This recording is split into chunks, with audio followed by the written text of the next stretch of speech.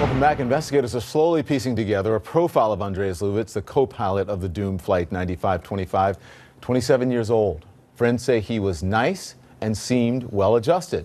Lubitz was physically active, running marathons and working out. He had been treated for depression and may have gone through a breakup recently. Well, today a prosecutor said Lubitz hid his illness from the airline. We have found a letter that indicated that he was declared by a medical doctor unfit to work. There's a whole lot to discuss with this. Let's bring in now psychologist Javier Amador, who is the director of the LEAP Institute. Dr. Devi Nampia-Parempo is the assistant professor at New York University School of Medicine. Also back with me is Angela Masson, Richard Quest, David Susi, and Jim Kreinler. So this co-pilot hid the information from employees. He was declared, this is going to be for you, Dr. Devi. He was declared by a medical doctor unfit to work. And I want to get the language right here. It is unclear whether it was physical or psychological. Medically, could you suffer from something that would make you unfit for work? What could that be? Sure. So there's a variety of things, so it's hard to really draw a conclusion. I mean, we look at the job that the person's doing and the time frame, whether this is temporary or if it's permanent. So for me as a physician, you know, if I were to break my right hand, I'd be unfit for work in terms of operating. But that doesn't mean I couldn't do another job. So for him, we don't know exactly what it means. Maybe it was something with his vision, hearing, could be his psychological status, but something that would prevent him from doing that job. And again, we don't know if it's temporary or if it's permanent. Okay. But when you look at this as a doctor, now, go ahead. What do you make of it? Well, now I think, you know, given his age, it's very unlikely for a doctor to say someone is unfit for work permanently, especially in their 20s. So I think that we have to look at that a little bit further. Okay. And the multiple doctor's notes found in his, might we find out if it was something chronic from those notes? One of them, at least we know, the one that said he was unfit, that was torn up. But sure. I mean, he might have torn that up just out of anger, though. So we don't know that all these medical notes were for the same condition, so that's something to just keep in mind. I mean, by itself, you know, it doesn't mean anything, but looking at the whole pattern, of course, it's more concerning. All right. I want to go to Dr. Amador now. So psychologically, what could he suffer from that can make him unfit to work, doctor? Well, there's a host of disorders when left untreated, and I want to emphasize that from the start. When left untreated, could impair a pilot's ability to function as a pilot safely. Clinical depression certainly is on the table. Along with that, suicidal thoughts, bipolar disorder, certain anxiety disorders, panic disorder, etc.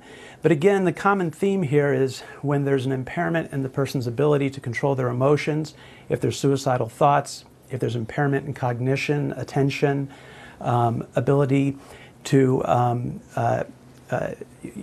conform their judgment accurately, all of these things are parts of the disorders I've described, but when left untreated.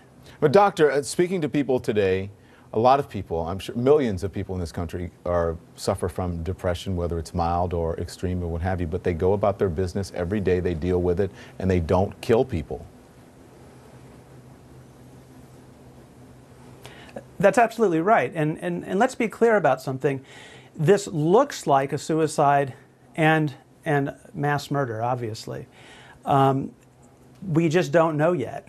We don't have the crystal ball. And you're quite right about that. Millions of people do suffer from clinical depression. Some don't ever get treated. It resolves on its own after 8 weeks, after 12 weeks. Others get treatment, return to work. Yeah. In fact, I've treated many New York City police officers and military officers who are clinically depressed in treatment and working. They, in fact, though, just to comment on the earlier point, don't report up the chain of command that they're being treated for a psychiatric disorder. My entire panel is back with me. Richard. Yes. We are told that from the voice recordings that what they have is that he was breathing normally. That guy, he couldn't even do it. His hands were sweating. How can... I'm going to go slightly different on this. The man who told us that he was breathing normally was the prosecutor. Mm-hmm. He'd only heard the tape for a matter of a few hours within the previous 12 hours. I think when he says he's breathing normally, he's not hearing any signs of laboured breathing from a stroke, or he's not hearing any gasps, or he's not hearing anybody croaking. But this idea, I don't know, but all I'm just putting one and two together, and when the prosecutor yesterday had literally, he admitted he'd only heard it overnight. But he also said that he didn't hear any signs of capacitation as well. Correct. He didn't hear any incapacitation. He said he didn't hear any signs of stroke. He didn't hear any signs of laboured breathing. But the idea that Ludwig was just sort of sitting there calmly breathing, I'm not so sure. Well, Go ahead, I'm sorry. I think that we have to differentiate two things. I mean, if a person is a sociopath, they might be totally calm in this type of situation, as opposed to if someone has a medical problem and then they become psychotic and then they're suicidal and homicidal for that reason. Disassociation, like a total disassociation with where they are. And there's no medication, as you said to me, that can for treat a sociopath. Yeah. Apparently, he had just recently broken up, Dr. Amador, with his girlfriend. Can that cause? I guess it could. Something this serious to make him want to kill everybody, 150 people. Well, look, we've certainly have seen breakups lead to horrific, acts of violence.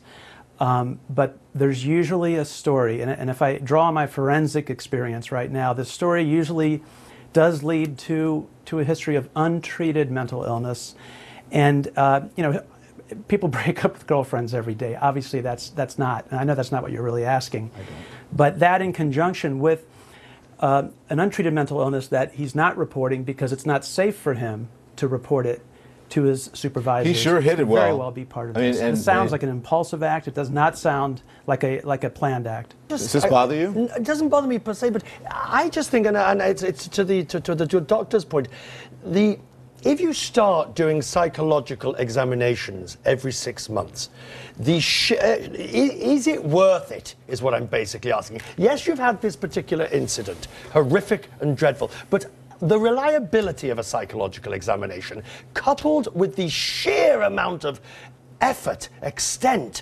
bureaucracy that's going to go into it. That's a good question for Dr. Devi. The interpretation of that. Because you said there's not a drug or a pill for a sociopath, and you can see, because most people who have these issues, and they hide it very well. Most people have no idea. Yeah, if you want to be treated, then you might come forward with this, but you wouldn't to your employer. You might go to your own doctor and talk about these different things.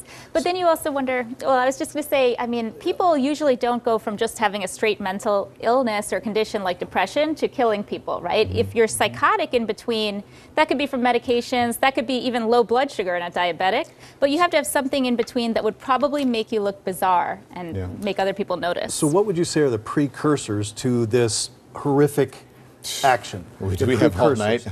No, what I'm thinking about is we're talking about the stuff from the inside, the chemical imbalances, the previous experiences that they're bringing along with it. I'm no psychologist, but the outside stuff is what bugs me, the divorces. And why don't we measure that stuff? So if you break up with your girlfriend, you get a divorce, you have something that traumatic, your mom is sick to you, should it be mandatory that you take some time off? Is that what you're saying? Well, I don't know. I mean, a lot of people go through all kinds of stressful events, right? But they're not necessarily dangerous to other people. So we rely on people to tell us the truth. If we ask them, but we don't fly an airplane with 150 people. That's true. But even as a cop or a doctor, our aviation experts are going to continue to talk. We're going to answer your questions. Make sure you use the hashtag Germanwings Cues.